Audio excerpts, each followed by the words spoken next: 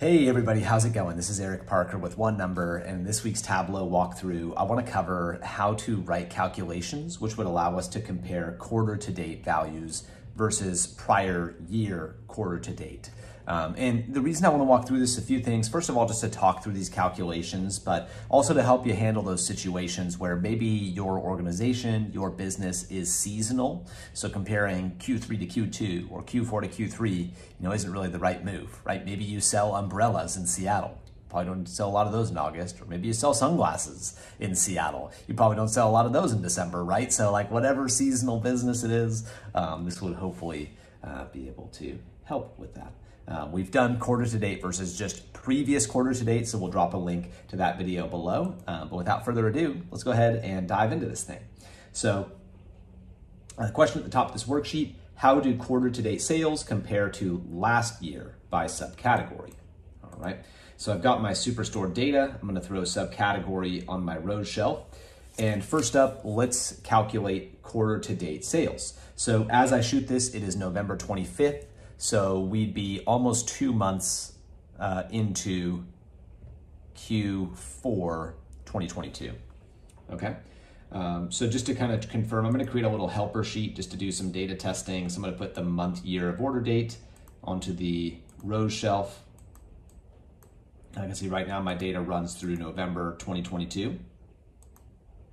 All right, so let's create a calculated field to get sales for just quarter to date.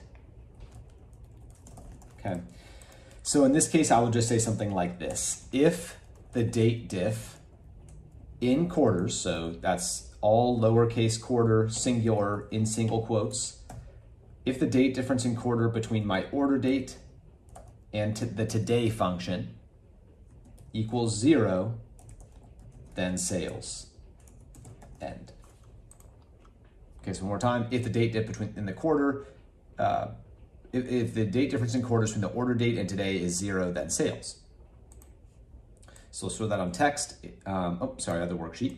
Let's throw this on text in our helper worksheet with the months, and perfect. We should just see sales for October and November of 2022. So let's go ahead and duplicate that calculation there, sales quarter to date, and let's edit this, okay? So a few things. So we're gonna say for sales prior year quarter to date. Okay, and so here's where things get interesting. So if we want to reference the same quarter, Q4 from last year, we want to say the difference in quarter needs to be a 4-quarter difference, okay? If we wanted to reference this quarter 2 years ago, we'd say 8 quarters. So you can really kind of customize this, look 1 quarter ago, 2, 4, 8, whatever makes the most sense for you. So we're looking at the same quarter last year, so look at a difference of 4. And then right now, the way the logic is written for this function, this would actually return to us all sales from, how would I say this? This would return to us all sales from that quarter, not just the quarter to date. So because, last year ran through the full 3 months all the way through the end of December, that's gonna be, too high. Well, let's just see what that looks like right now. So if I say, okay, if I double click on this to get it as another column, right? Not really a good comparison because this is including December 2021 as well. So here's where things get a little interesting. So what are we gonna do?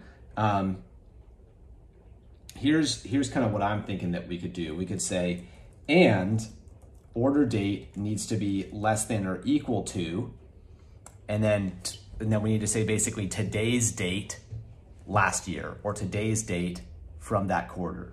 So the way I'm thinking we'll do that is we're gonna use the date add function.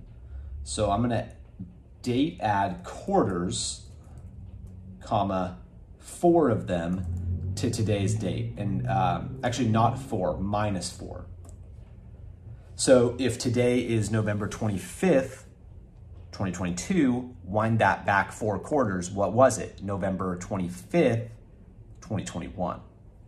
So if this logic works, this should do the trick. This should wind us back to today from 4 quarters ago, AKA last year, and make sure the date is not later than or equal to today. So what would happen? We should see the November value drop off entirely, and then we should see that November value get a little bit lower, I think, for 2021. So let's hit okay. And perfect, right? That 40,000 went away, and I don't remember what that November figure was, but that did seem to drop a little bit. Okay, so now to line these up, we want to calculate the difference. I'm going to create a calculated field. Okay, so I'll call it sales quarter to date, comma, year over year difference. Big old messy bunch of acronyms there. So our sum of our sales quarter to date minus our sum of our sales prior year quarter to date. And let's throw this on the row shelf, and let's sort it. Maybe we color on it, and let's put our sales fields on tooltip. And let's do a little investigation here. So copiers is up $14,000, it says. We're at $18,000 right now, and we were at less than $4,000 at this point, same quarter last year. But that's kind of offset by others, like binders, where right now we're at about $11,000, but last year at this point we were at $21,000, so we're down $10,000. So I hope this is interesting. I enjoy kind of getting to think through these date calculations. They're always a little bit of a mind boggle to try and think through, okay, what exactly formula do I need? So a link to this workbook will be in the description, as well as a blog post where all the formulas are written out. Those formulas don't always work well in the YouTube description, so that's one of the several reasons that we still like to have our own standalone blog posts to go with these videos as well. So that is it. That is how to Tableau, quarter to date versus prior year quarter to date. We hope this has been helpful. If you have any questions, feel free to let us know. Otherwise, we'll catch you here on another video next week. Thanks.